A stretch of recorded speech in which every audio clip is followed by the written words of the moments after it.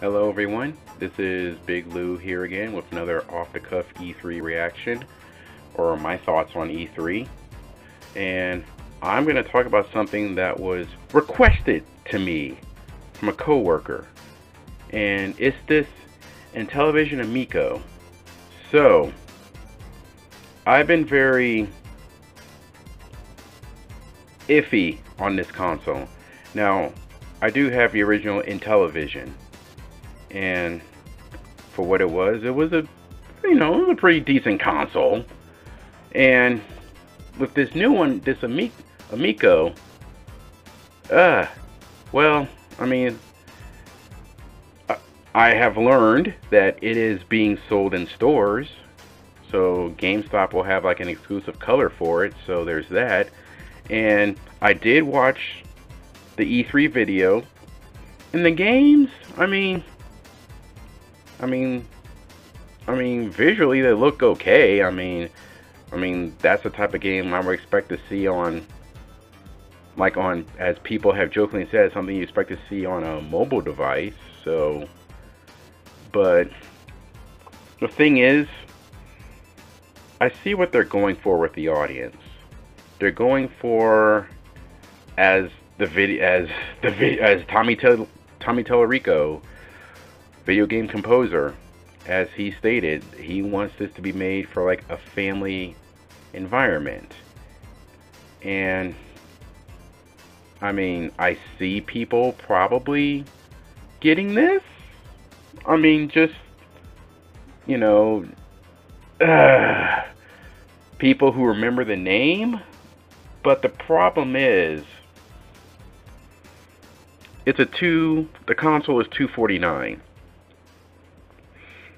So, I mean, for that kind of money, you could technically buy a Switch Lite in a game in your set.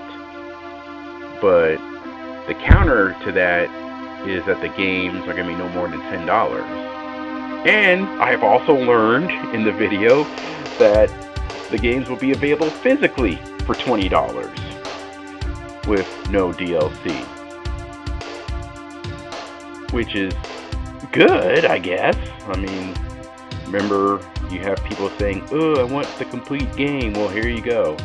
But I've also read on here, which wasn't talked about in the video, but on Wiki, that apparently the online features, like the leaderboards and stuff, won't be available on launch day. It might be available later on. So that kind of hurts it right there. And I do understand where they're going for with the whole family together, because that's something that Nintendo has been promoting with the Switch. Like, you watch a Switch commercial, it shows people together playing a game, versus Xbox and PlayStation where they promote online gaming. So, like I said, I'm on both ends of this. I see what he's going for with it, and it will be really interesting to see how it plans out. Because, case in point, like my parents, that's the market you're trying to get? Well, good luck with that, because I can already tell you, comparing the old school Intellivision controller to the new one, that will scare my parents away, because they still have flip phones. There is no way if they would see that and they would want to purchase that just from their point of view.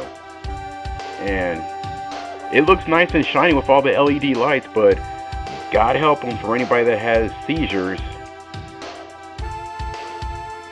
It's just, I mean, hey, he wants to release the console, so be it.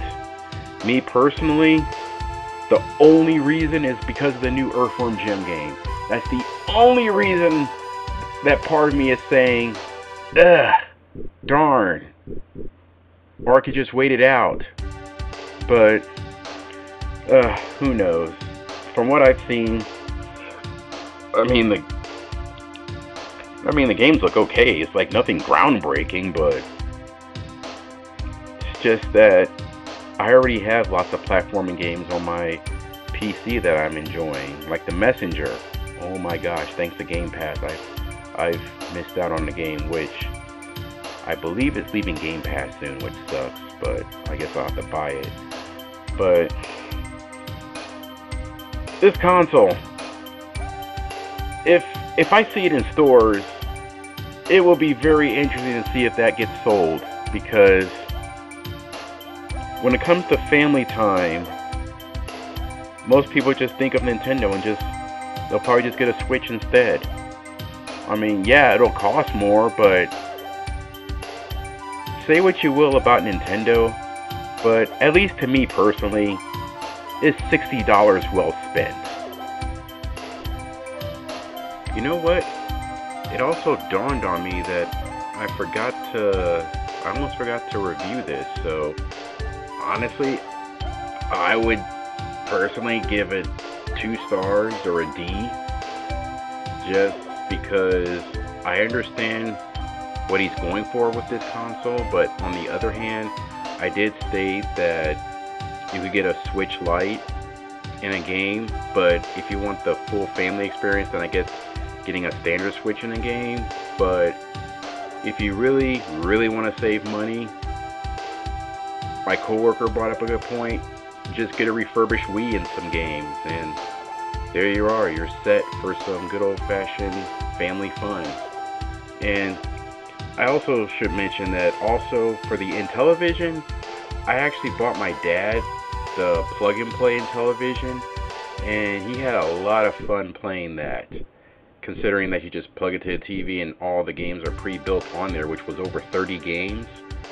So, like I said, I just know from him looking at the Amico controller that he would stay away from that controller, since you can make it as casual friendly as you want, but for him, that's way too high tech for him.